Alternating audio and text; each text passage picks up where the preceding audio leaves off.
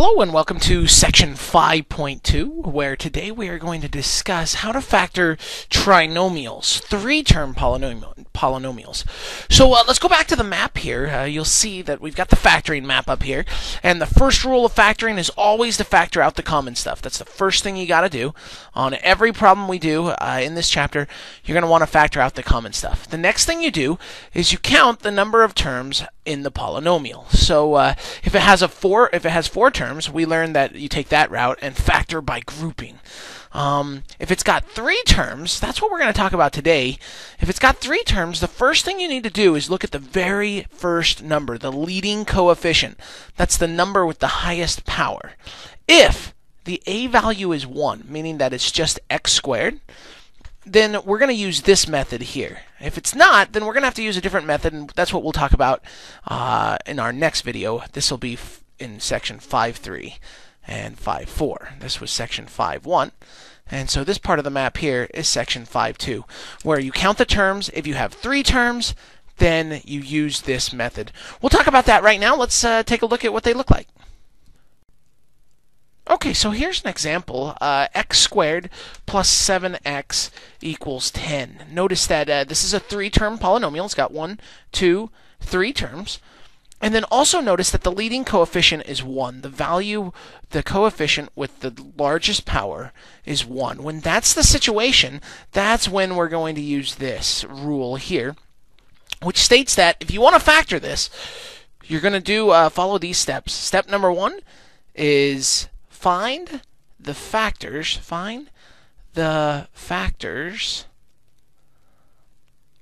of the last term, which we call C, that add to B.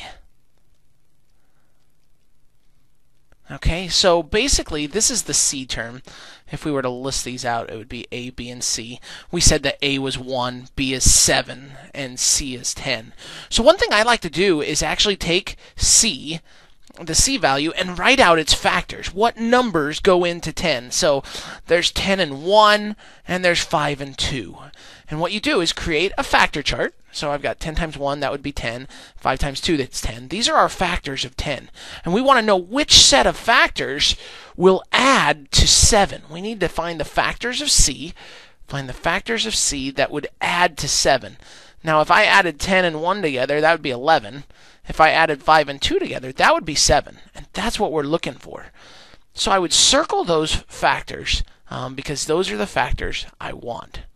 The last step then in this process, step number 2, is write the factoring out. Would it be parenthesis, x plus the factor, close parenthesis, open parenthesis, x plus the factor. So our final answer, that's all you got to do, is we're going to write x, and then write in these factors. I've got a plus 5, and I've got a plus 2. That's the process of factoring trinomials when the first value, the leading coefficient, is 1. All you got to do is find the factors of C that get you B. And you can check your answer. If you're worried about this not being right, well, you can always check by simply distributing it out. X times x is x squared, and x times 2 is 2x, and 5 times x is 5x.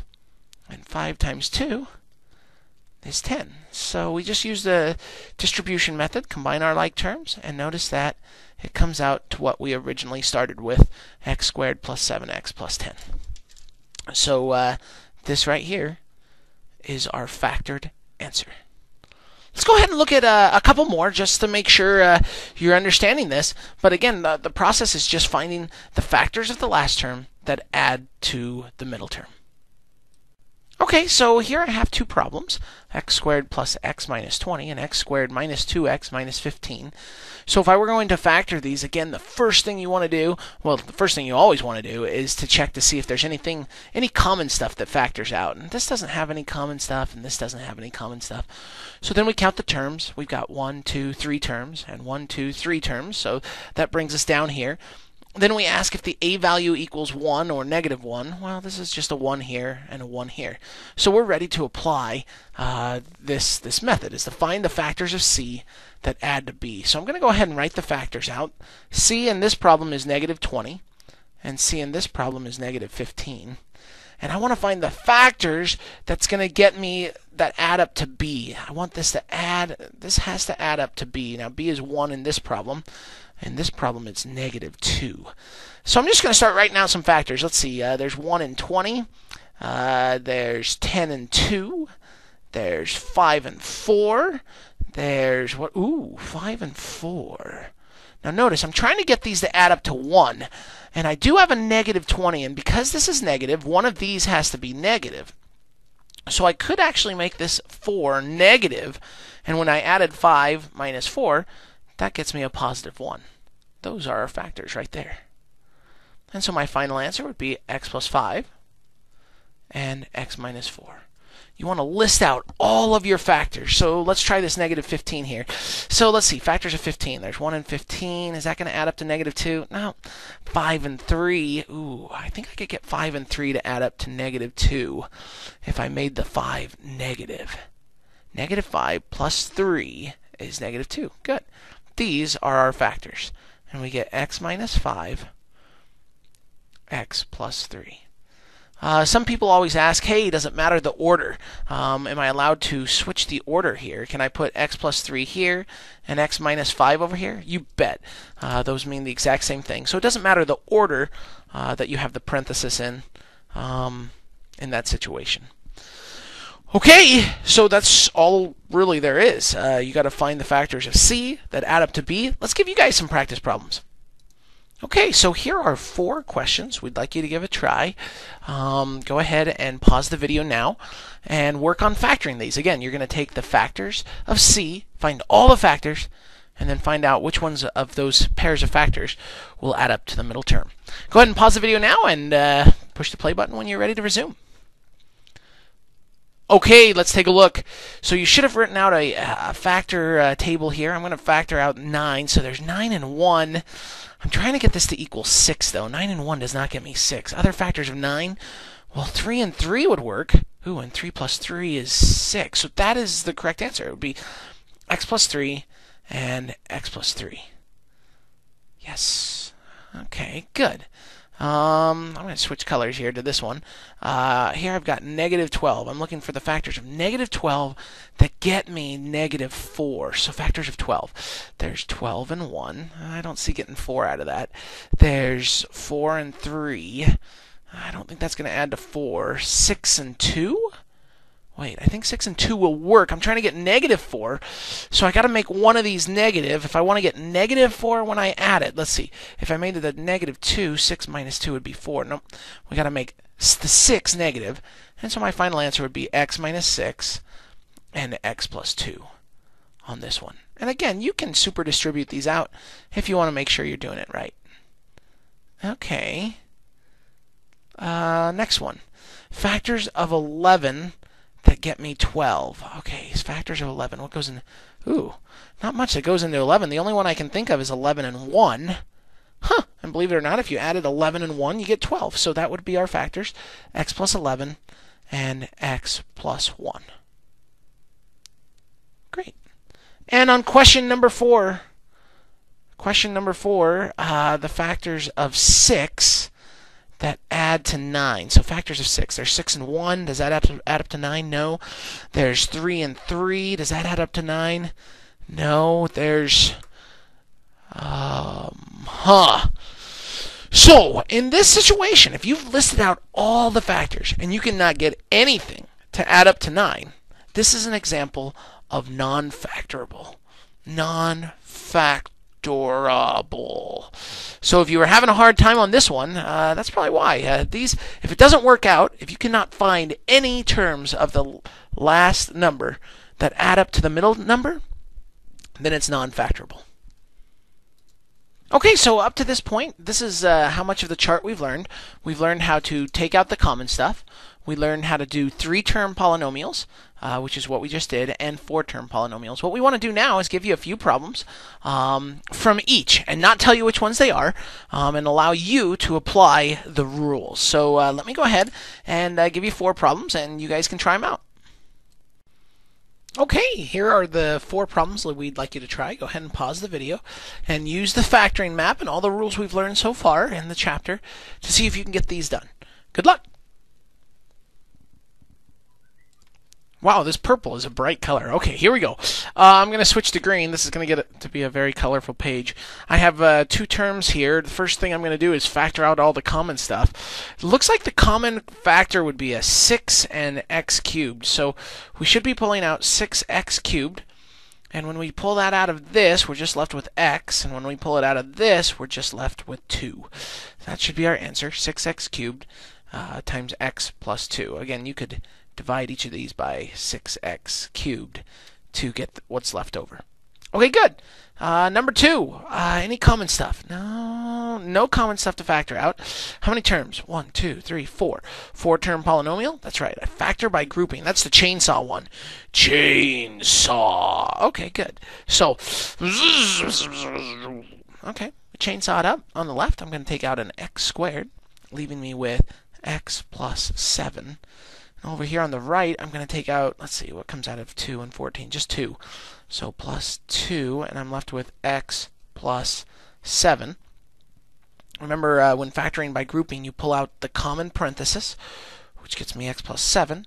And then right in the other parenthesis, what would be left over? So this x squared on the right, on the left, and on the right, this 2. That would be the answer there. Okay, on number 3, any common stuff? No. Okay, so there's no common stuff. I've got 3-term polynomial. 1, 2, 3. Yep. And I'm going to go ahead then and create a chart of the c, because I need to find the factors of c that add to b. We do that by creating the chart. The number chart. Okay, so factors of 30. There's 2 and 15. Does that add to 11? No. 1 and 30. I'm trying to get them to add to 11. 10 and 3. That doesn't add to 11. 6 and 5. Ooh. That does add to 11. So I'm going to use those in my parenthesis. So x plus 6 and x plus 5. Okay, nice. And on number 4, let's take a look. Any common stuff? No common stuff, no common stuff, no common stuff. Okay, so 3 terms. 1, 2, 3 terms. Yep. So we're going to go ahead and write out the 7. Factors of 7 that come out to be a negative 8. Factors of 7. The only factors I can think of are 7 and 1. Now I need those to become negative 8. To do that, they would both have to be negative. Yep. And so my answer would be x minus 7, x minus 1. Yes. Okay, good. Let's just do 3 more just to make sure we're good with this table, and then we'll call it a day. Okay, here are questions number 5, 6, and 7. Go ahead and pause the video. Take out, just continue right where you left off in your video notebook.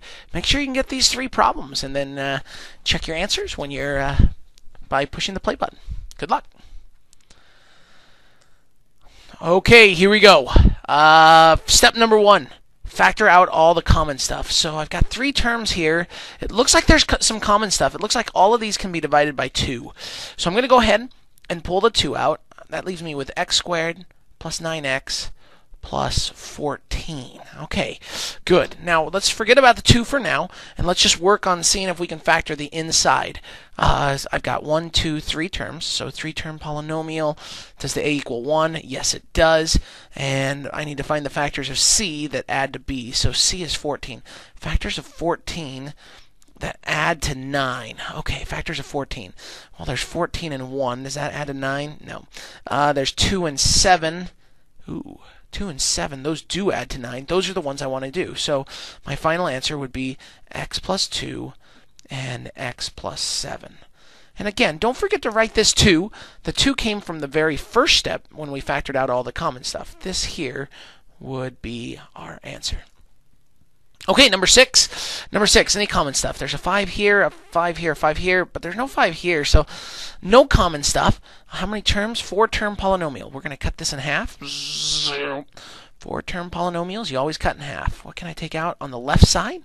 Looks like x squared, leaving me with 5x plus, when I take an x squared out of this, so I'm dividing these both by x squared divided by x squared is 1. Okay, then there's a plus. On the right side, what can I factor out? Looks like I factor out a 5, leaving me with 2x plus 1. And so these parentheses are not equal. Now that probably threw you off. You should have been like, these parentheses are not equal. So when doing factoring by grouping, if the parentheses are not equal, it means one of two things. It means you either did it wrong, which we didn't do it wrong here, or it's non-factorable. This problem's non-factorable because the parentheses are not the same. The parentheses are not the same. So be aware of that when factoring by grouping. These got to be exactly the same. Okay, question number 7. First step, factor out the common stuff. Looks like there is a 5 in both of those. So I'm going to take out the 5, leaving me with x squared plus 4x plus 10.